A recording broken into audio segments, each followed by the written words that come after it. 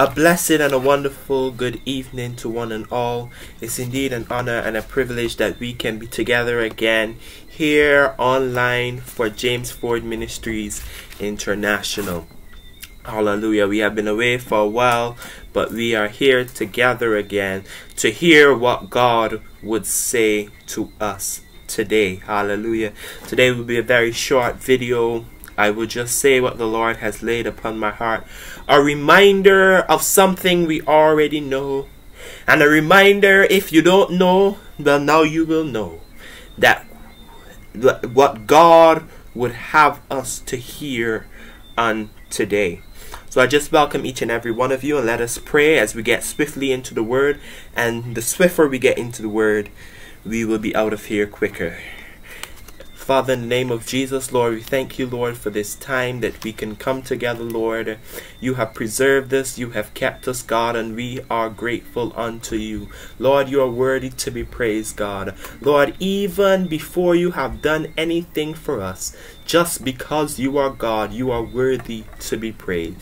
Father God, as we've come to hear your word today, Father God, I pray that you will wash us and cleanse us, God, from all unrighteousness. God, let there be no hindrance, God, to your word coming into our spirit and taking root and producing fruit in its season. Father God, today in the name of Jesus, bless these lips of clay, God, that I will speak, thus saith the Lord, in the mighty name of Jesus. And all God's people say, amen and amen. Today let's look to the book of Matthew chapter 24, and we're going to read verse 37 to 39, a very familiar passage of scripture. And it says, "But as the days of Noah were, so shall also the coming of the Son of Man be. For as in the days that were before the flood, they were eating and drinking, marrying and giving in marriage, until the day that Noah entered into the ark, and knew not until the flood came and took them all away. So shall also the coming of the Son of Man be." Hallelujah. And as you will see from the flyer, I want to speak to you for the next 7 minutes on the theme, back to the days before the flood. Back to the days before the flood. There is a lot of truth in the cliche that the more things change, the more things stay the same. And as we look around, people may create all sorts of new things, and what people will say, society has evolved. But at the end of the day, we see that all things have still stayed the same. The principle and the bottom line has still stayed the same. As such, as the world is changing, and the world is changing, and as the saying says, it's still yet remaining the same, we are going back to the days before the flood. We are going back to the days before the flood.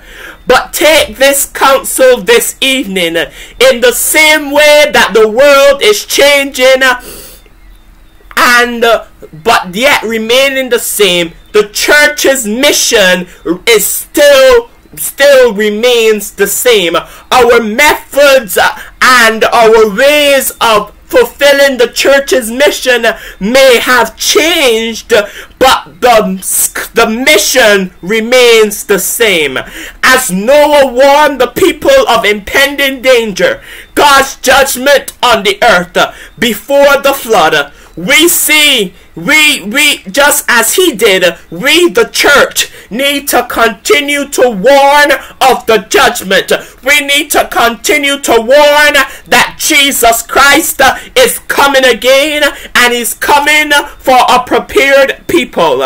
And oftentimes we read this part of Matthew 24 and only think of this concerning the fact that they did not know up until the time of the flood, and that they were destroyed in the flood. But wrapped up in this text is so much more. It provides a picture not only of how it will be at the exact end, at the exact time that Christ comes back, that exact second, when we can almost see the side of the people, as it reports on Noah, we can almost see the side of the people being caught off guard. It is not just about that, but it moreover gives us insight into how life will be like in the days before his return. And may I submit to you this evening that we are living in those days. We are living in those days right now. We say that people have no regard for God, and we are correct. We say that the world has no regard for God, and we are correct. We call this a corrupt and perverse generation, and we are correct, because this is just how the people were before the flood came. They had no regard for God. They were completely wicked, and we are going back to the days before the flood.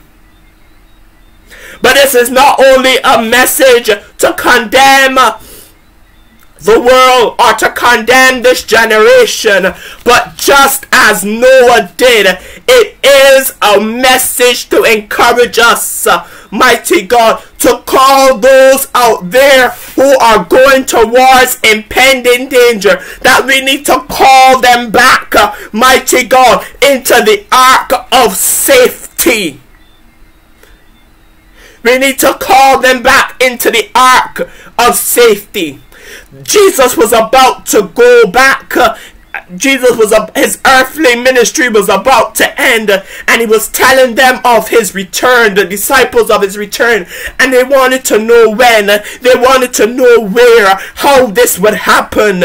But Jesus instead gave them just the signs of the end, and we are seeing those signs. But I would like, as I have just focused on what Jesus said the people would be like. They were doing as they like. They had no regard for God. They did what they pleased. They did what made them happy. Today, what is right is what makes me happy. So what is right to me may not be right to you. And what is right to you may be wrong to me. But what it is right to you, it is what it makes you feel good, it is okay. And that is the society that we are moving towards. But it says in 2 Peter 2 and 5 that Noah was a preacher of righteousness. And we are still to raise up the standards of righteousness and holiness. The people of the world are living as they please, but we, the church, we need to be committed as Noah did. Noah was committed for 120 years as he warned the people. We may never have to do it because we don't live that long. We may never have to do it as an individual for 120 years, but as the church, like Noah did, up until the flood, we, the church, must warn up until the return of Christ. We need to warn the people, just as we see that the generation and the world is going down a rabbit hole, as we see that they're growing more and more evil. We are not just to condemn them, but we are to warn them of the impending danger that is coming. We must not just write them off as a godless society. We must not just write them off as a lost cause, but it is our duty, as Noah did, to warn the people of Jesus' judgment, and invite them to come, hallelujah, into the ark of safety, which is salvation. Today, we are going back to the days of Noah. And I'm closing here. We are going back to the days of Noah. We are going back to the days of Noah.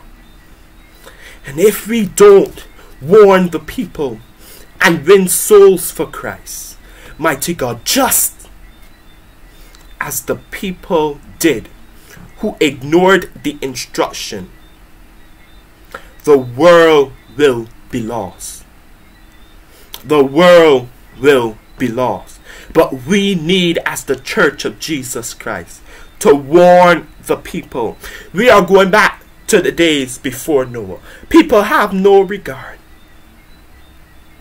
Because if we don't go out there and spread the gospel, and as Noah is the perfect example, we won't win. Noah, in the end, didn't win any. But we, the Church of God, by the help and the conviction of the Holy Spirit, we must go out and witness, because we are going back to those days right before the return of Christ. We must go out and witness. And I'm telling you, this time we will win souls for Christ. Daily there are people being added to the church. It is witness. People are daily being added to the church. We need to come together. We need to go and spread the gospel of Jesus Christ, because we are going back to the days before the flood. But hallelujah, but after those days comes the flood. There comes that destruction. We need to continue to warn the people. God bless you this evening. We're going back to the days of flood. We need to continue to warn the people. Let us pray. Father, in the name of Jesus, God, we thank you for everything that we have heard. Though short, God, I pray that your word would have resonated with someone's heart today. Father, in the name of Jesus, I pray that we would take up seriously understanding that we are going back to the days of flood, before the flood, understanding the days and times that we are living in. Help us, like Noah, to be preachers of righteousness, that many may come in to the ark of salvation. In Jesus' name, amen and amen. God bless you today in Jesus' name, as you would have sat and heard the word. Though short, I pray that the word of God would have touched your heart and empowered you to go out there, understanding the times that we are living in. Go out and witness for him. In Jesus' name. God bless you. See you next week. Hallelujah. As we would share the word of God with you again. Amen.